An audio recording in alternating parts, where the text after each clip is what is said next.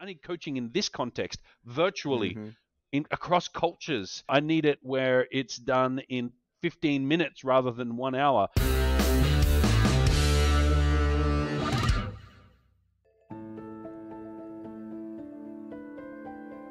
My guest today is Ben Keher, a regional leader in the Asia Pacific region at GP Strategies. Ben, thanks so much for your time. Thanks for being on the show. Great to be here, Jeremy. Thanks for having me, mate. So our topic for this episode is how to design engaging hybrid learning experiences, which to me implies that learning programs or modules are typically not engaging, not naturally engaging, that the engagement doesn't just kind of magically happen. And then instead, you have to actually design hybrid learning from the start with the goal of actively engaging learners. So that might seem obvious, but maybe for some listeners, it's not so obvious. So why is that? Well, it's an interesting premise to start with, Jeremy. Let's start by kind of getting a common definition of what I'm referring to in this podcast, so I don't get any kind of angry messages from someone disagreeing.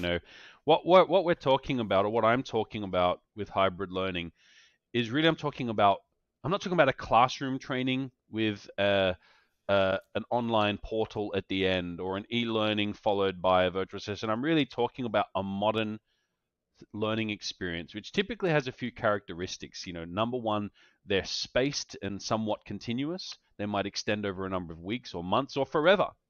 They should include a blend of modalities. This is hence the word hybrid, and the hybrid modalities are truly blended. A good metaphor I like to use is, a lot of people think of blended learning, and especially learners, and they think of a salad where you can see all the different pieces. And I might not like the olives, but I'm going to eat the tomatoes. And there's like a bit of a pick and choose. We have a lot of my customers, and a lot of my experience in the last 20 years in Asia has been, learners choose not to do the pre-work, but they do come to the classroom part, so they have this kind of pick and choose blend. But really, the better image to have in your mind with hybrid learning is like a smoothie.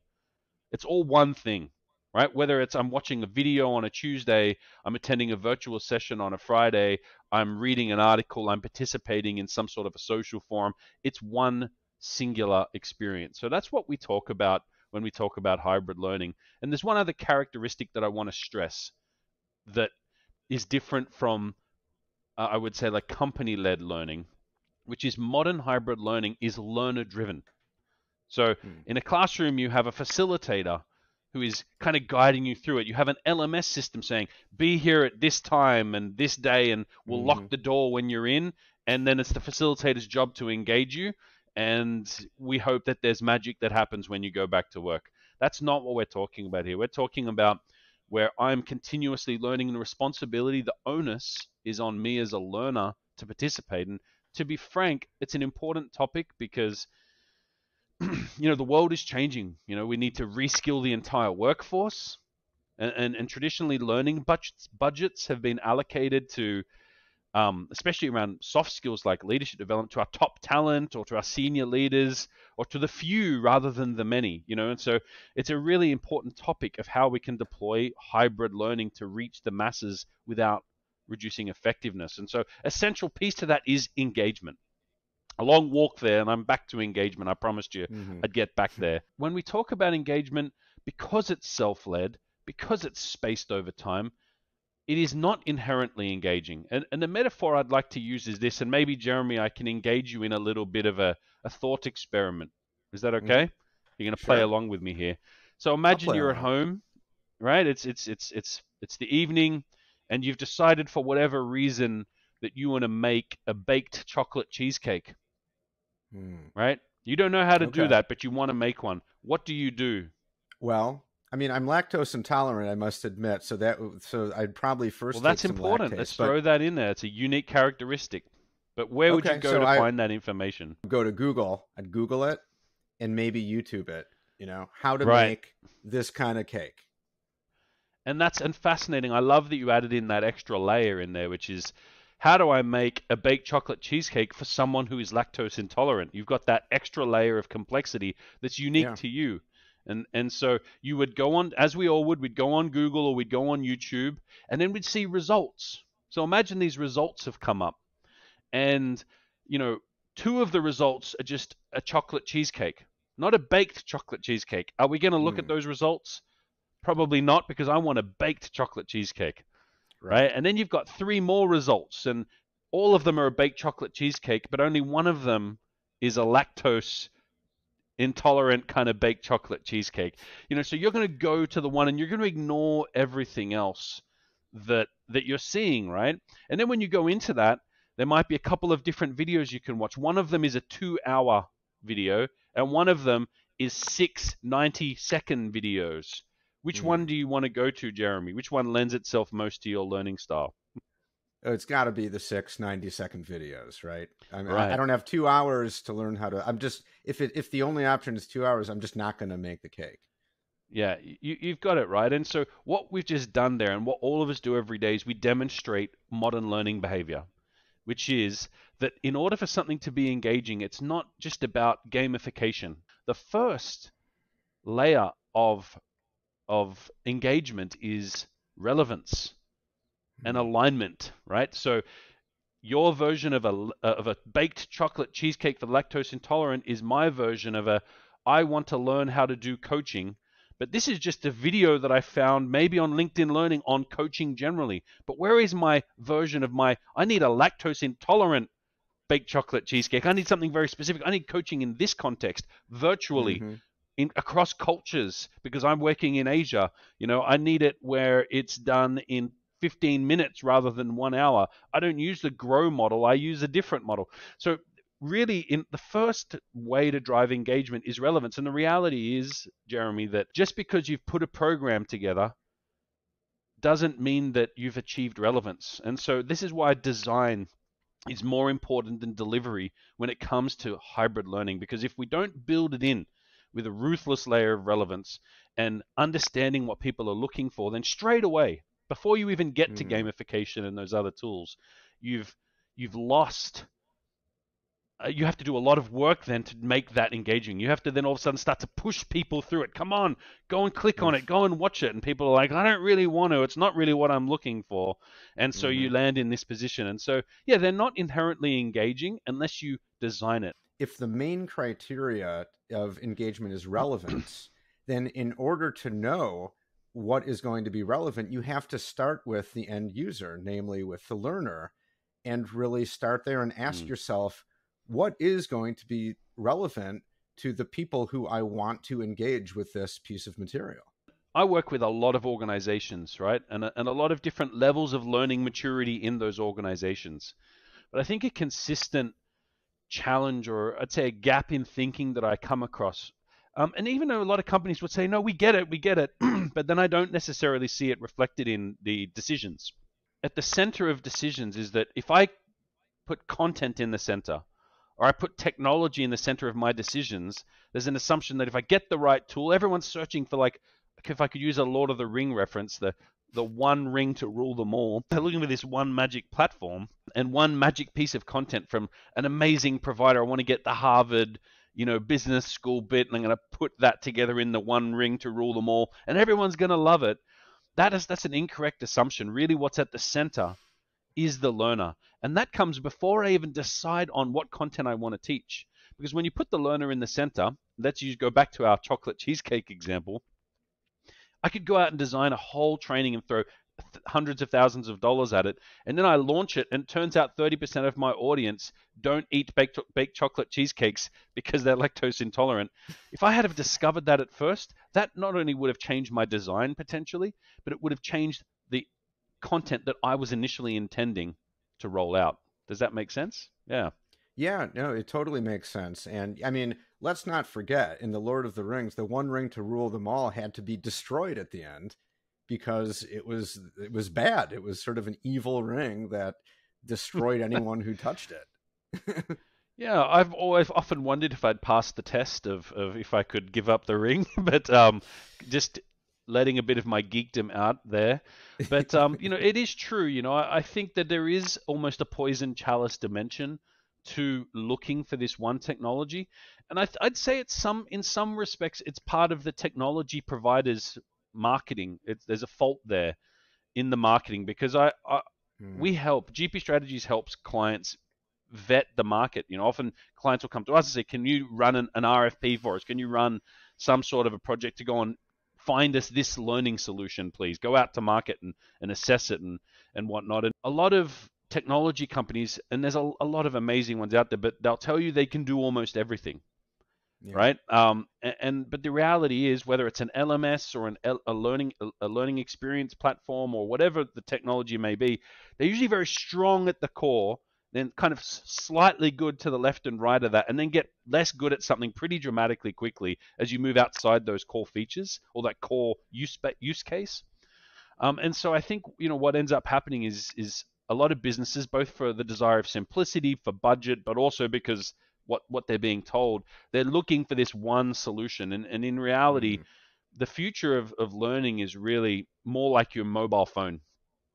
You Mm-hmm. know, I've got an app for banking and I go to that for banking. I've got an app for tracking my weight and fitness. I go to that. I don't go to that weight and fitness app for my banking.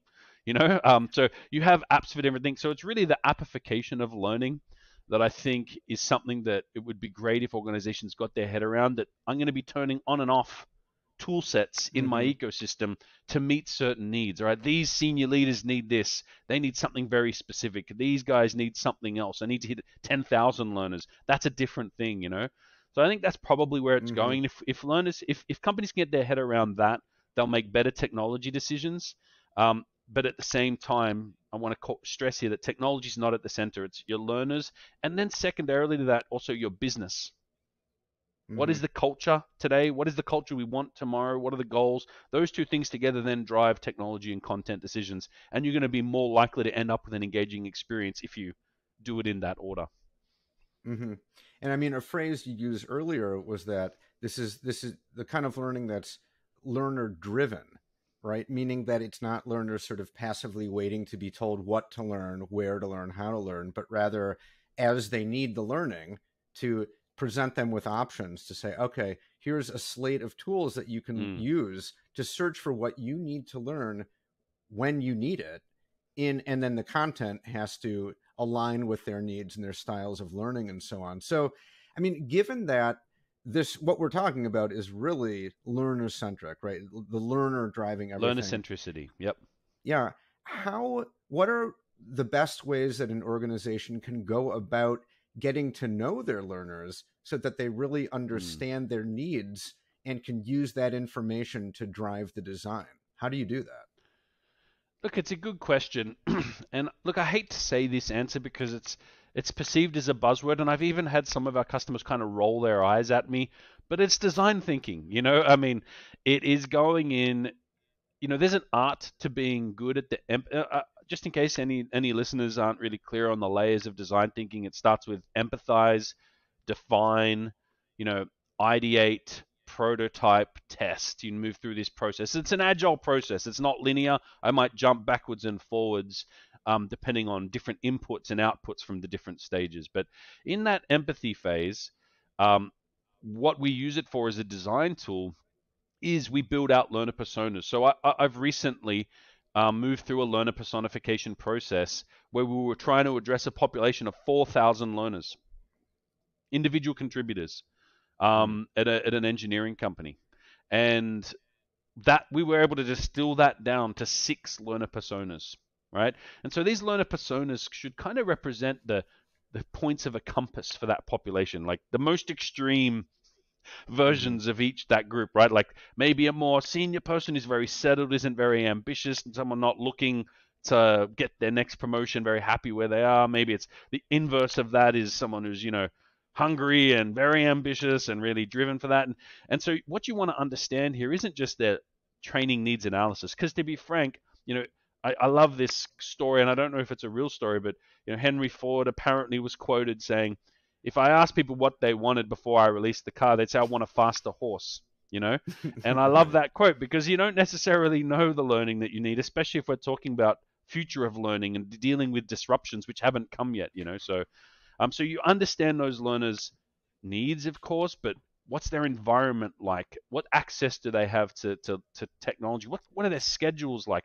What do they think and feel when you say digital learning? Some people have a revulsion. They feel uncomfortable Mm-hmm. about it because their previous experience with digital were mandatory 30, 45-minute really dry e-learnings, and so you've got to understand those dynamics, and then that feeds into your design process, and you make decisions not just about the content, but also about how much time, how many minutes should each interaction be? How much can I expect them to achieve in a week of learning or in a month of learning?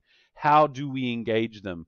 All of those different questions come through. So I'd really suggest that empathy process, but not just empathizing with the learner, empathize with the business. Mm-hmm. Because change management is another layer to consider when considering engagement. What if the current culture, as I just alluded to, of a business, learning culture is traditional, top down, we're waiting to be told.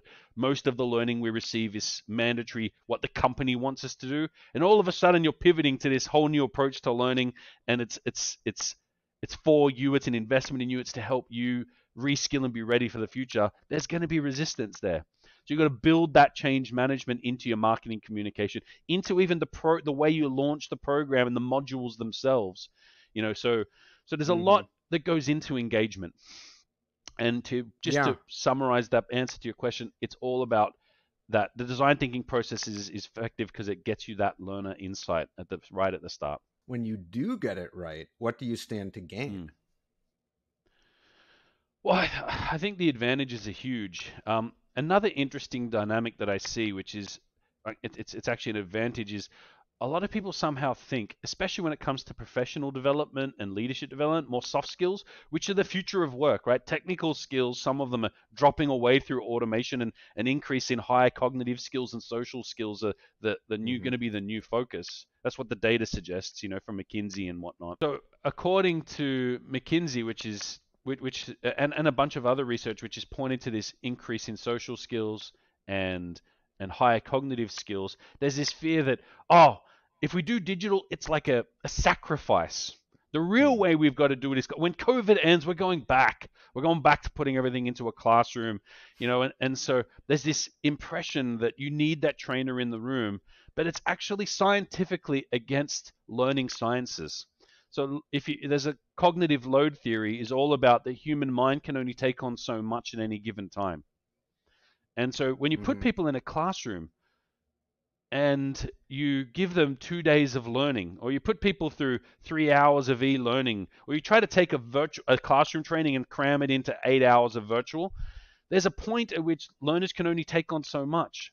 So the advantages of hybrid learning, if you design it well, is that the learning retention and the transfer of knowledge into other areas and the application of knowledge onto the job is much, much greater because you're spacing it over time. Learners have the ability to consume something, a small bit of something. And if you've built it right, there's a powerful why behind it. They're motivated by it. It's ruthlessly relevant to them. Then you're giving them time to actually go and take that back to the job, to take that action before you flood them with something else. So by spacing your learning out and making it learner centric, by making it about them, giving them a powerful why I should care about this, and then layering in those other pieces of gamification and those other elements that drive the pool of engagement, you're going to get better retention, you're going to get better learning outcomes, and probably more measurable because you've got technology there, which is tracking competence across the whole stream. So I'd say one of the number one benefits of well-designed hybrid learning is that you get retention and transfer more than you get with traditional approaches to learning. Excellent. Well, that's a great takeaway for our listeners, and I think a perfect place to wrap up. So, Ben, thanks so much for your time and for a really great Sure. conversation. This webinar is brought to you by GP Strategies. Together, we can create a world where business excellence makes possibilities achievable. You can access more webinars or download additional resources at gpstrategies.com/resource-library.